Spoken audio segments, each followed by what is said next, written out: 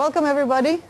It's a great honor to be at this moment and to welcome the fantastic delegation from Tsinghua and all the other visitors here now at the audience. The actual ceremony, the big ceremony, is going to be tomorrow. Now we're just beginning with the workshop, but we decided to start with the scientific part. Tomorrow, at the same time, same place, we're going to follow up with the more of a industry part of things. Just before we go on the coffee break, I'll provide more information about what's going to happen in the next 2 days, because it's a very, very busy schedule. But now I would like to ask Professor Rein, Vice President at Tel Aviv University, to open officially the celebrations.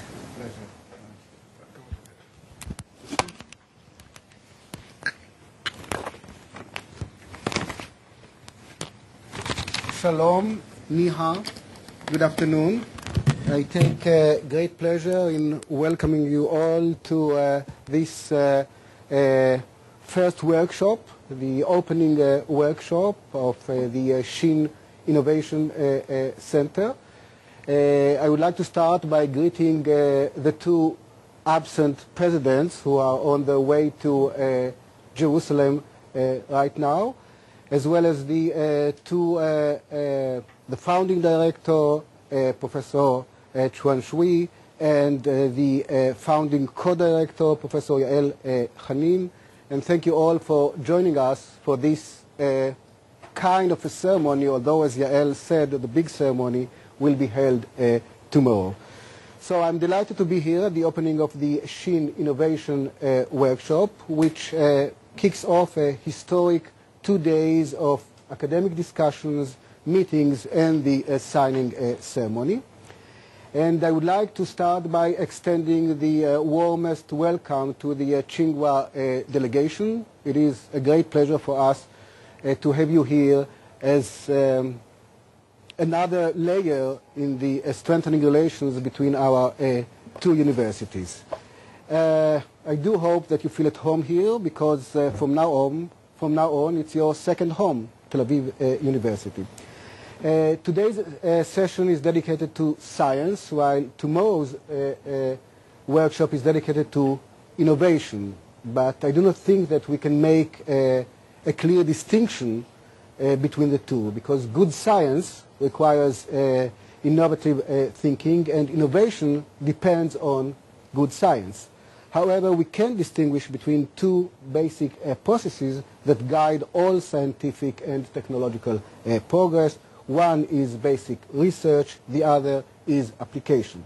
In both areas, the Xin model will blaze, that's what we hope, a new path, not only in Tel Aviv University, Tsinghua University Corporation, not only in Israeli-China academic relations, but in the international scene as well, in the worldwide scientific enterprise itself.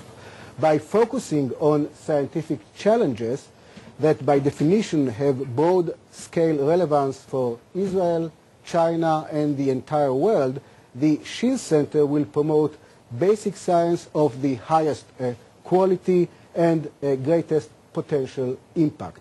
And by taking the resulting scientific breakthroughs to the next stage, by realizing that impact through applied science and through a business development and technology transfer, we will be reinforcing the importance and necessity of basic science. So I think that we do have a very good model, a strong model, an inspiring model within this new Xin Center. And I believe that both our institutions are very excited, very enthusiastic to begin our joint work together. That includes the first group of Tel Aviv University graduate students visiting Tsinghua University this coming summer.